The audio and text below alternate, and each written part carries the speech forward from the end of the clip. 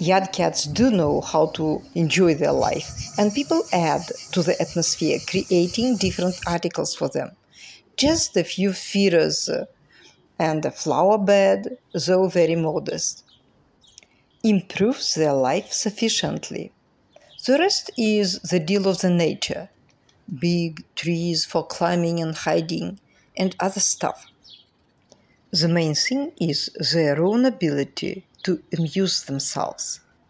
Even in not luxurious districts, in very simple, common districts, cats are able to entertain themselves, to have fun.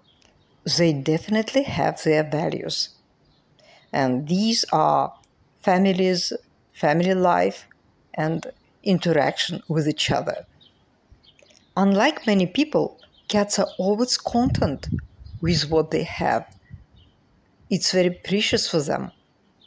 They deal with each other, they communicate with each other, and appreciate their casual meetings, talking, games. Very content creatures and thankful, very happy. I wish more people would take care of them. Cats do need love of people, their appreciations and care. Let's remember they don't have any donations from the states, and they totally depend upon the people who live in the yard.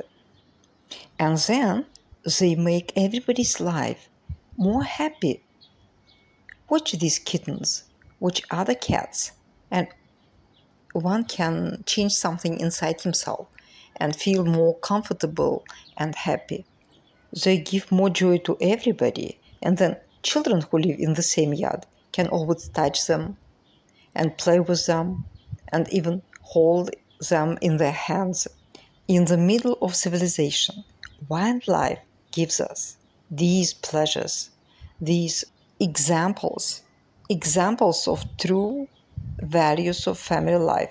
There's father cat who doesn't work, and there's mother cat who doesn't work, and a few kittens who are so happy to be with the family.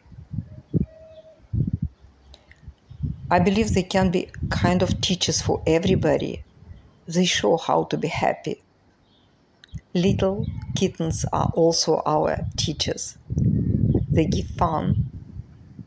They let us be natural and happy, playful and excited about life. They teach us to be involved with everybody else who is nearby, not to be indifferent. Maybe even believe in miracles, because miracles do happen.